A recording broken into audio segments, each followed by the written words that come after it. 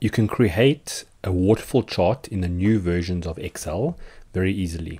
There's only one little trick you need to know.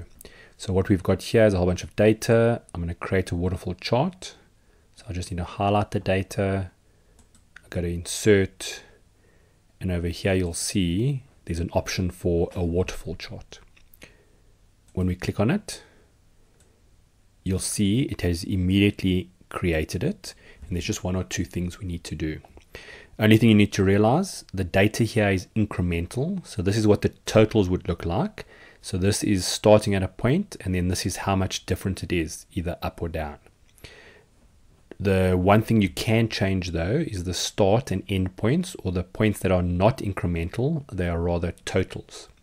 To do that is very simple. I'm just going to right click on the series. We can say format data series. You'll see there's nothing there. But if we choose the first one, you'll see we get an option to say set as total. When we say set as total, you'll see it changes color. And then this one over here, the last one, it's where we want to end up. When we say set as total, you'll see it shows it like this.